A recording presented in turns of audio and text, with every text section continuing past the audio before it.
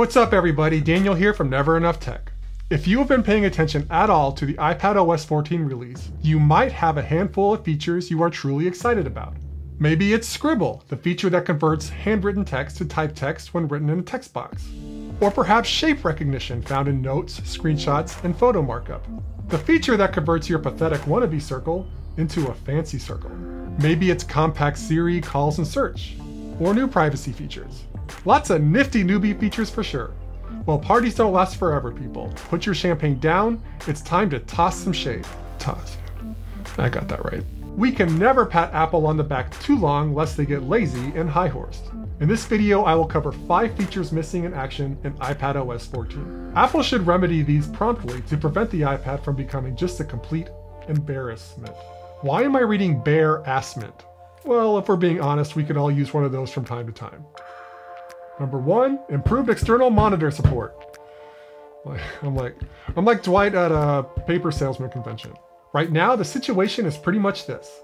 You plug into an external monitor and you get the iPad screen. Just about the same ratio with huge unused space on both sides. The iPad screen doesn't change and the external view does exactly what the iPad screen does. All you really get is bigger. One cheesy cracker sandwich, that external monitor support. This is very messy. I really hoped Apple was going to address this weakness this year by giving developers the tools they need to create a custom interface when an external monitor is detected. Yes, I know it's possible to take up the whole screen by streaming video. I believe this is how the somewhat popular Screen Shift app is able to take up the whole screen. Make no mistake, it's a hack. A clever hack, props to the developer, but it does not even support using your iPad apps. At most, you get a collection of browser windows, so problem not solved. Let's imagine better. For instance, an app developer may choose to disable the iPad screen, but have a custom interface fill the external monitor. Apple could at least do this for their native apps. A step further would be allowing the developer to again take up the whole external monitor and use the iPad screen as an extension to open another instance of the app or open a different app. Maybe the developer could choose to turn the iPad screen into a dedicated control panel or toolbar menu screen, riddled with quick actions turning you into a legit superhero. Look at you, you're unstoppable. Just imagine all the new I ditched my Mac for the iPad YouTube videos these improvements would spawn. I imagined it.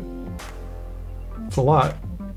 Watch my other videos, it's an inside joke. While I'm frolicking around in this imaginary world, we should hope that the external monitor will support side-by-side multitasking. Maybe even side-by-side, wait for it, by side multitasking. You know, with a scoop of slide over app. Not exaggerating, there are multitudes of productivity apps that could really go to the next level with some combination of these enhancements. Photo editing with your dedicated toolbar window, video editing with all your clips on the iPad screen ready to be dragged into the timeline on the external monitor. Just hold on, going to quickly switch out my shiny hat for my magic hat, and my magic sword for my shiny sword. Gaming. In all seriousness, it's going to be interesting to see how far Apple lets iPad overlap with the Mac, evidenced by the BFD migration to ARM processors. You know, the processors we have in iPads and iPhones. In the meantime, the iPad will remain hobbled, lurching to and fro, unable to reach its true productivity potential. Sad. Number 2, Apple Proapps. John Prosser, or Mr. Know-It-All for 2 months in the early spring, kinda lit a fire with a tweet that Apple Proapps are coming to the iPad. This goes without saying, but there were no Proapp sightings this year at WWDC. As such, a continued knock on the iPad is its omission of Apple Pro apps. As a refresher, the Apple Pro apps are Logic Pro, Apple's Pro Audio Editing Suite, Final Cut Pro, Apple's professional video editing app, and XCode, the tool used to build all your killer apps. Why so violent? Anyway, if a bunch of Mac users mainly use the Mac to run Pro apps, why would they bother with an iPad? At face, being able to run these apps on the iPad seems like it would prompt a sea change, introducing Pro apps to a whole new group that mainly use the iPad. Convincing many Pro Mac users with iPads to adopt the iPad as their sole or main device. And perhaps convincing those users that have been avoiding iPads altogether that the iPad could now be a useful extension to their workflow, taking their iPad to a coffee shop to continue their app development instead of a bulky laptop. This is the theory anyway. While making these apps available to the iPad would be really swell, anyone who is familiar with these Pro apps and the oddities of the iPad would immediately have questions on how it would all work. Here is where some of the challenges lie. You see, iPadOS derives much of its plucky charm by simplifying the computing experience. Not a criticism, you know the saying, like brevity is the soul of wit or whatever. The iPad's like, let's centralize app installs. Let's hide file systems. Let's reduce clutter by allowing fewer choices on how to arrange windows. The iPad makes your computing experience easier by limiting your freedom. The thing is though, with Pro apps, many users want choice and flexibility in both how they arrange their workspace, including using external monitors, oftentimes multiple monitors, and which third-party resources they can leverage to make the application more powerful. Regarding workspace freedom, many pros would feel constrained if they were limited to their 3-window Mac setup, split screen with a slide over window, when perhaps they're used to having 7, 8, 9 windows open to their specification, which is quite likely in an app like Logic Pro. Increased external monitor support would be great in this circumstance, but would maybe not totally address the problem.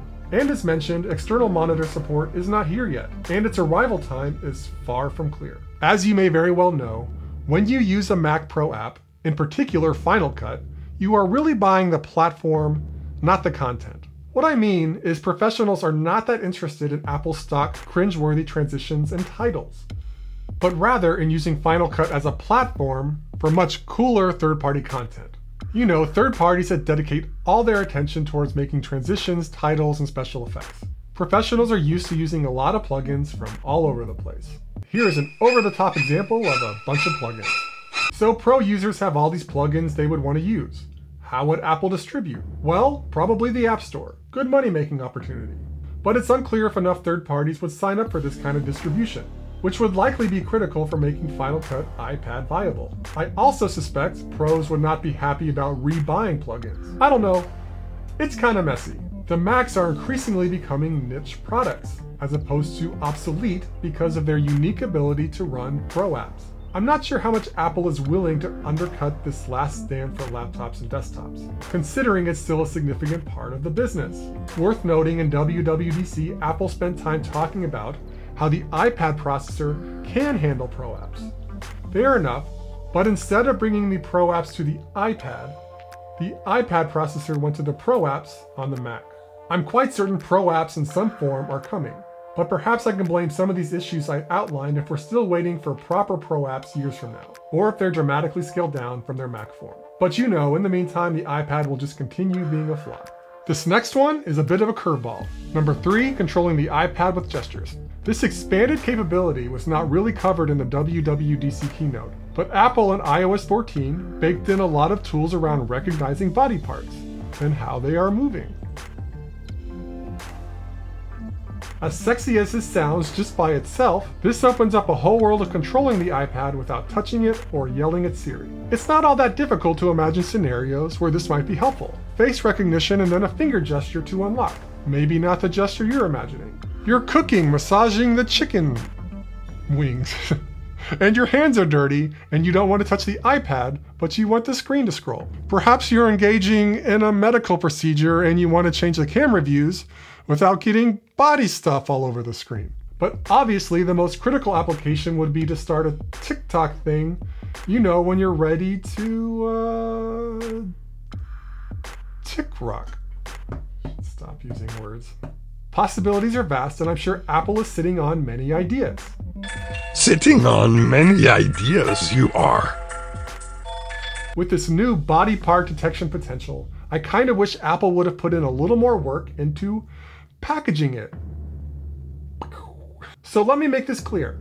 I could create an app right now and have you control everything with gestures without having to touch the app. I'm free to come up with all kinds of stupid ideas for how to implement this. The developer over there is free to implement their totally different stupid ideas as well. I could have you control the app with your hips. That was more fun than I thought. Anyway, we really need Apple to create a common strategy or user interface schemes for remote interface control, making certain gestures common, like pinch to go home or swipes to change pages. Invent the body detection cursor. and the critical gestures like with the trackpad to create a common experience throughout the system. Anyway, since Apple has not yet put a shiny veneer on these body peeping functions, it was not highlighted in the keynote, nor much in the promotional material. Hopefully Apple is hard at work building this out and will have something amazing to show to the general audience next year. These next two are my favorites from my Why is iOS Not Sharing catalog. Number 4, Widgets. Widgets had a starring role in Apple's splashy promo video showcasing iOS 14. Widgets received a redesign, making them look more neat and stylized, wrangling them by giving the developer 3 sizes to work with. However, we all know the most critical change was Jailbreak from Today View. Widgets are now free to live anywhere on the home screen, other than the dock. Well, as it turns out, this long-awaited Today View jailbreak is exclusive to iOS. The iPad's widgets are still rather stuck. The iPad screen is a big canvas. Apple, you did all this work to make widgets presentable in the main space. Let the iPad widgets show out too. Why did Apple do this?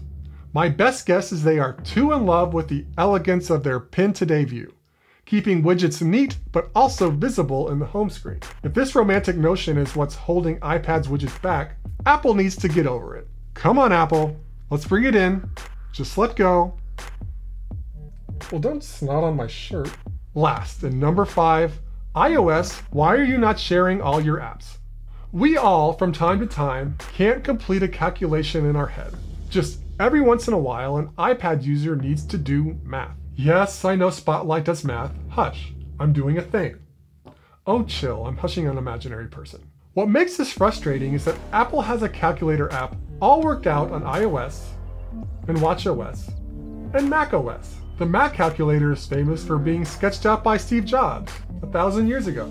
They could just port it over or maybe put in a little work to make it a bit more feature-rich. Maybe adding calculation history. Are they afraid that providing a calculator on the iPad will reduce iPhone purchases? Is Apple afraid they will lose money on Big Calc in the App Store? Who knows? Anyway, Apple, it's time. It's time to stop being completely arbitrary in deciding which apps iPads get. Weather app. You know how many grandparents are getting soaked in the rain due to your absence? You know they can't download anything unless their grandchildren are visiting? I kid. And the Translate app you just released. Why do you only want iPhone users to be able to strike up a convo with a mysterious, differently lingual stranger? It's time to let go of the illusion that what you're doing here makes sense on any level. Come here. Oh, more boogers? I'm done. Viewers, do these things, pretty please. Catch you on the next one.